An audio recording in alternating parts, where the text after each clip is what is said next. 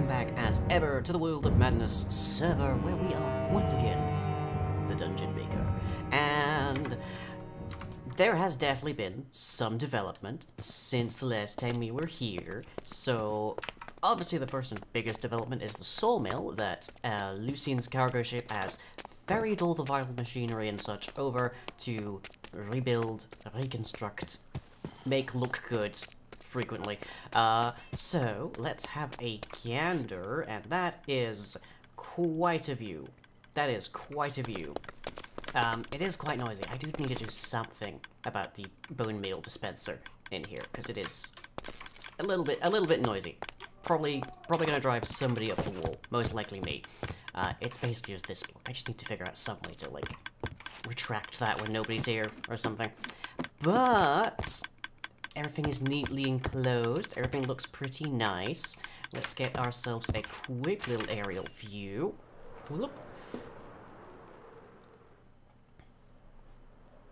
Yeah, Lucian's cargo ship still here. Again, I'm not entirely sure how that thing's leaving, but there is the sawmill. There is some limitations, of course, to what Lucian was really able to do with it, because it is a relatively complicated redstone machine that we had just basically hooked an actual encasement around just to make it look a little better. But obviously there's this big hole in the roof where the slime machine is in, and then there's the other hole over here where there's the TNT dropper and such. So it's not perfect, but it was never going to be perfect. It's very hard to make a redstone machine look good a lot of the time. But this, I think, looks pretty nice. I think Lucian's done a very good job, and if you are interested in seeing Lucian's time-lapse of the build, head over to YouTube, head over to youtube.com/Lucian_v_ghost. Why there are 5 ghosts in Lucian, I don't know, but... or maybe Lucian's just the 5th ghost. Hard to say. They did have a very interesting entry to the server, so maybe that's the problem. Maybe Lucian is in fact 5 ghosts in a trench coat, who knows. But let's give this a whirl, just because I'm not 100% certain that this won't somehow eat itself. So it's worth a shot. Okay, yes, good. Do we have sufficient bone meal? Yes, we do. Okay, let's chuck an oak sapling in here.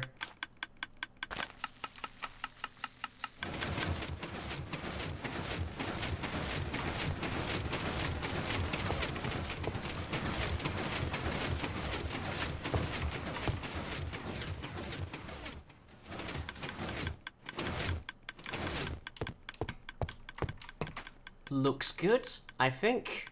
I may have to run it a bit more just to see if anything explodes down here, because that is blast radius right there. That's the whole point of the thing. But I think it looks good. I think it looks good. So hats off to Lucian for that. We will have to integrate it a bit more with this road, just so we can actually access it a bit more. We do ideally need a basement access as well, just because that's currently where the storage is. The storage is not very complicated. If we just come down here, it doesn't sort at all, it's just all of this. So ideally we would have a more thorough storage system for this to filter out sticks and such, which come from when the leaves are destroyed, as well as the different kinds of log and whatnot. But very happy with it, looks very good. And it's taken over a year to actually get put together, because it required me moving the TNT machine, and Lord knows that is a dangerous, by definition, of prospect. But on to the business of the day. I have looked it, I have looked it up, and netherite is not found at the top of the nether. Or at the very least, it's found extremely rarely. It is chiefly found at Y level 19 in the nether, which we can easily get to just by digging straight down, except that it's the nether and full of lava. So, I have an idea, which is that I have a massive supply of gunpowder, courtesy of the Cat's Paw Lighthouse, so we're gonna make a whole bunch of TNT, and also some fire resistance potions, because that's probably gonna be a bad idea at some stage. So we have a brewing stand over by the enchanting setup. Do I have any blaze rods. Because I haven't been in Nether very much this season, and I'm not 100% certain. I may not have any blaze rods. Oh boy. I may just have to wing it a little bit. I will grab some of those bottles though. Just in case. It's weird, I've been to the end. That's why I have wings on my back right now. But I have never actually really spent much time in the Nether. It's kind of an odd little thing. But let me see, where might I find blaze rods? Could there possibly be some for sale elsewhere? Apparently I've got like 3 different brewing stands, but no blaze rods. Okay, I guess I have to go find a fortress. This is gonna get really, really circuitous, isn't it? Okay, yeah, we're gonna have to go and find ourselves a fortress. Grand. Okay. I was informed that this is in fact the hub. Mildly undefended, I fear, because I feel like I'm about to get shot by the ghast that's immediately outside the window. There we go. Okay, where the heck do I find a Nether fortress? Oh, and there's another.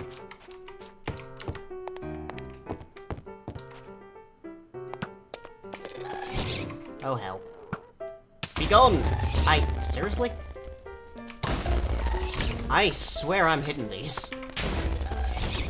Sorry, George. Oh, fine. What is the hitbox on these fireballs? Ow! Yep. Apparently the hitbox just decides whether or not it wants to exist. Look, it wasn't my fault. All of the windows are wide open. Not sure what you expected to happen there. Right. Nether fortress. Assuming that no one has destroyed or otherwise taken the... Ooh, striders. Assuming nobody has actually destroyed or taken the blaze spawners, we should hopefully be able to find something. My understanding is Nether fortresses are not hard to find, especially when you have a gigantic lava lake like this. Here, 40, 40, 40, 40, 40. Here, 40, 40, 40, 40, 40. Aha! There she blows. Please may she also happen to have blaze. Let's see.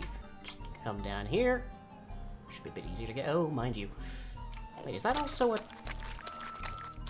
It's not a bastion, but it is basalt, so there's that. Wood, black stone. Okay. Knock, knock. Fortress inspector. Need to check your heating. Okay, well, there's never what. 21 episodes into the season, and I'm just now getting Neverwort, but you gotta get it somewhere.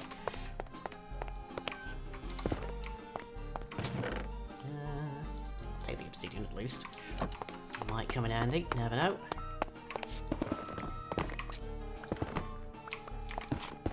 Why do I have the strangest sense of deja vu here?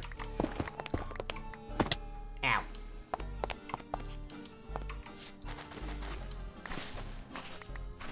Note to self, there is apparently a shopping market for blaze rods and Neverwort. And just generally supplies. Okay, now the blaze rooms are usually walled off and on the upper levels. I believe my armor will be sufficient to make me not die, but need to find them. Bingo! Found them. Okay, and there's another location that I need to remember, because apparently it's the only place I'm finding. I don't know if the plugin that lets us steal spawners with Silk Touch is working. Apparently it's not the first time I've had blaze rods. It's the only time I remember having blaze rods, that's for sure. But my memory is weird these days, so who knows. Okay, there's no piglins here. I can be full armor. There we go. Knock knock. Hello. And after far longer than I would like to actually admit, to get back from the Nether, we have our 16 blaze rods and 40 nether wart. Now we need to... Used to be this wasn't the case, but they did, yeah, infinite wisdom, I guess. Now I need to power this with blaze rods, which means blaze rods are of way more value to brewing stands than they ever were before, which is kind of a pain in the neck, honestly. But, you know, we're gonna go with it. Dear God, brewing stands are a lot slower than I remembered. Ugh.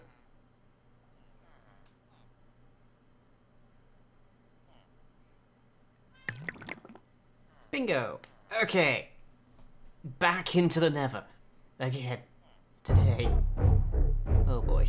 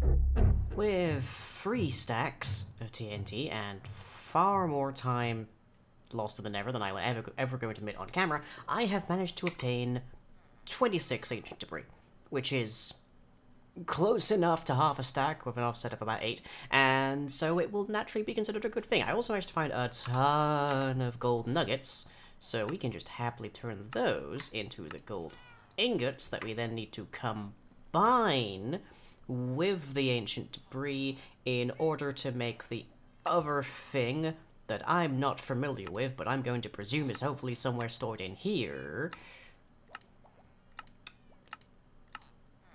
Somewhere, hopefully.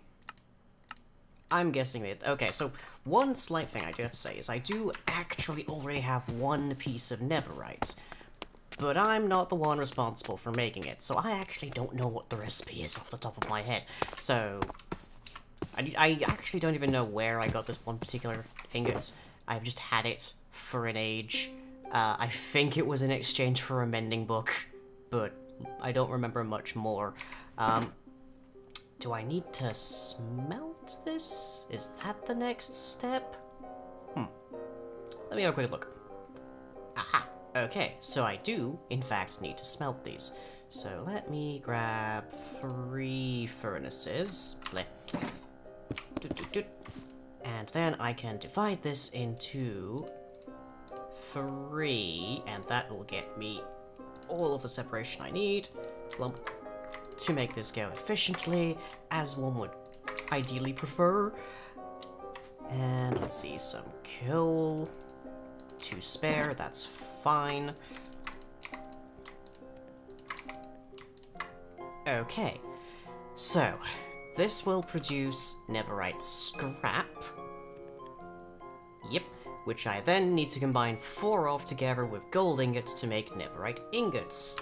And with those, I need to use a smithing table to combine my existing armor pieces and tools and such to make netherite, which in addition to themselves being resistant to fire, on this server also gives us fire resistance, so makes mining more of this even faster. Should be good. Okay, so netherite ingots. There we go, 2 more of them. I have so much of this stuff in my inventory, it is absurd. Okay. I might actually be getting more of this than I anticipated. Because I'm pretty sure that I only put the 1 in. But, I'm not going to complain too heavily here. Oh no, it is 1-to-1. That's weird. It feels like more. More gold, please. More netherite, please. Right. Let's start with my hat, because why not? There we go. And my shoes. You may notice there is a naming convention on these pieces. Armor seems the best thing to do, because that will then give us the benefit of fire resistance. There we are. Ha! Hooray! Okay, and yep, there we go, fire resistance.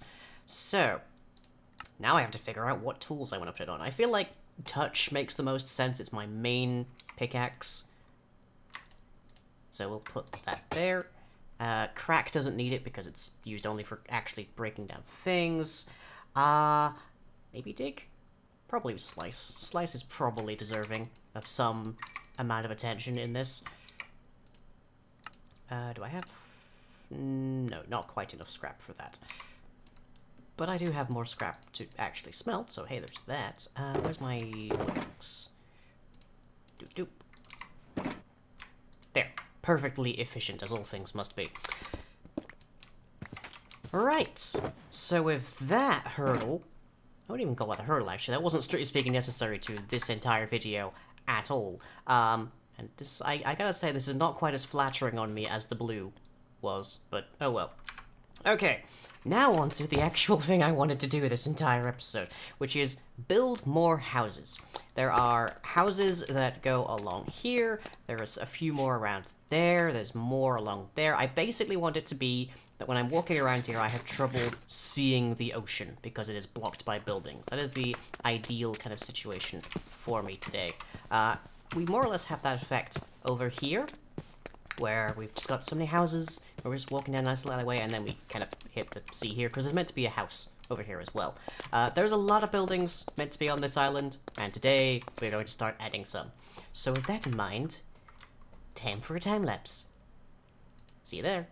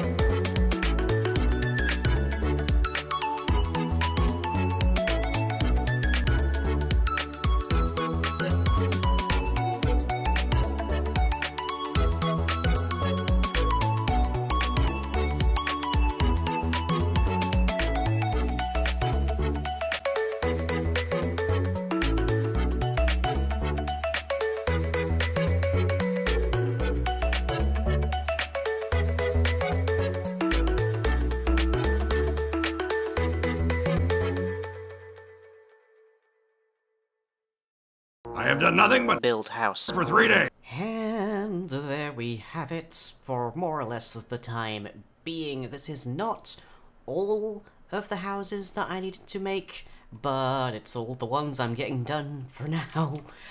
This has taken way longer than I anticipated it would take. I figured it's just the same formulaic kind of building structure over and over again. And again, and again, and again, and again, and again, and again, and again, and again. But, turns out, whilst I do have a fairly robust means of getting the materials, I have pretty much drained my diorite supplies to their absolute limit and then some. And I have depleted the store of spruce logs at the lumber mill twice now. So, this is what we've got for the moment. Now, I went a bit fancier with these houses just along the ways. Just because I figured they're central to the village, they're right next to the marketplace, so they're probably slightly more moneyed kind of individuals. Like, that's a good place to be. Then we have some smaller homes as well, from people who were here before it got gentrified, presumably. We have a really nice fancy one here.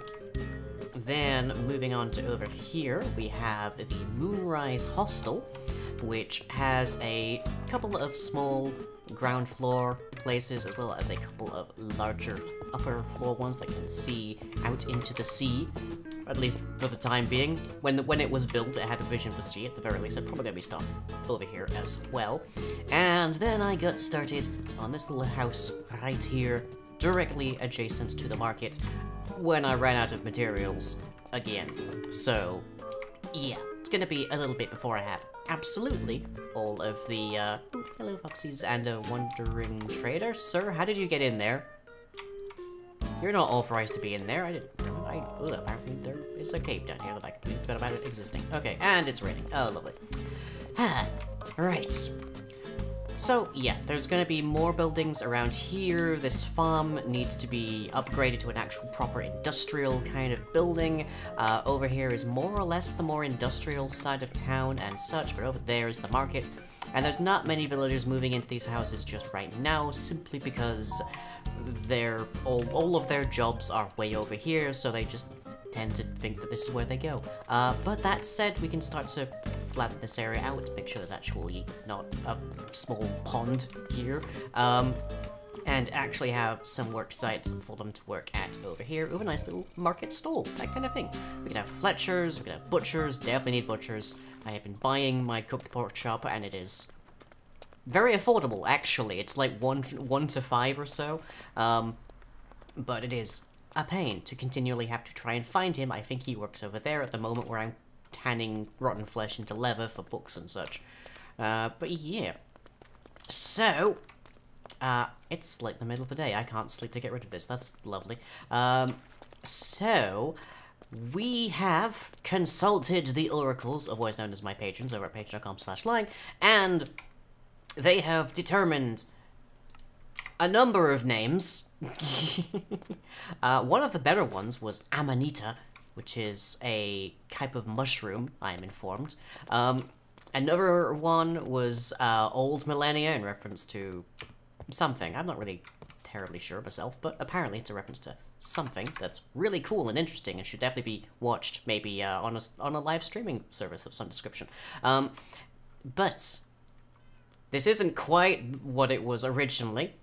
I have modified it for my purposes, but a suggestion from the patrons, converted to Old English, is that this town shall henceforth be known as Bidden.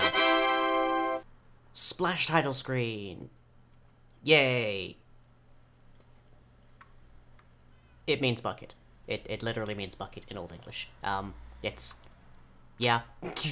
Yeah. Yeah. So yes, welcome to Bidden, or Buckets, if you prefer. And we've got a bunch of building still to do, so between this episode and next, I am gonna be mainly doing a whole ton of grinding. I'm still adjusting, not just to my old workflow, that I'm now finally able to get back to, for the most part, but also to just the workload that I'm literally physically capable of doing at this point, in addition to the reduced energy levels and whatnot that led me to being so long away from here. I really need to build a light here, don't I? It's not much of a lighthouse, so there's no light. But yeah, so the video has taken a while, because I bit off way more than I could chew, but hey, I'm about halfway done with all of the houses there. Let's get a nice aerial view. Assuming we can, without all of the rain. So yeah, I'm about halfway done with the housing situation. There's a few more. There is this big space in between that row of houses and mine. I do wonder if there's something we can put here. I need to add a road going along here to over there, which I believe is the town hall. But yeah, we could put something here. That'd be nice. What do we put on such uneven terrain, though? That's the question. But we have accomplished our goal of blocking the ocean from view a lot more, so it no longer looks like there's a complete dearth of civilization. Just a drought, if one will. So yeah, looks we got a much more extended kind of roadway walk, and I love it. But hopefully the next episode will not take quite so long. I'm going to try and focus on one building at a time. I think that'll be better for me. Especially because you look at all the like decor that's on these buildings, like the windows, the like greenery around the edges, and all the ones I've built like en masse, more or less, recently have just been formulaic and the samey. So I think focusing one at a time will do me better. Hopefully the time-lapse was to your liking, and next time, here in Bidden, I think we'll try and make the marketplace to get people actually living over here a bit more. But until then, hope you've all enjoyed, and I'll catch you all as ever next time. You wouldn't give your name and credit card information to an archfey, but you can give your name and credit card information to me at patreon.com/lying. We can get access to monthly rewards like custom audio clips, early video releases, behind-the-scenes content, and the monthly patron games day, all for as little as $1 a month.